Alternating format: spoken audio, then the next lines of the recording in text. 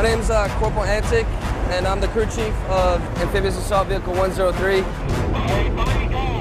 right, go.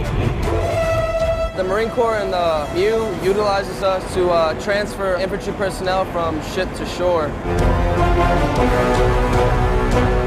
We have smoke generation systems, so when we're going out and we're about to hit the beach, we'll flip them on, create a smoke screen so the enemy can't see us. Once we hit the beaches, we'd let off the infantry and we'd follow alongside of the ground units. We would use our 50 cal and Mark 19 to provide maximum firepower. An AAV is a direct reflection of the Marine Corps. It pretty much shows how amphibious we are. When I first saw this vehicle, I honestly thought it was the ugliest thing I've ever seen in my life. But if you take care of it, it's going to take care of you in the long run.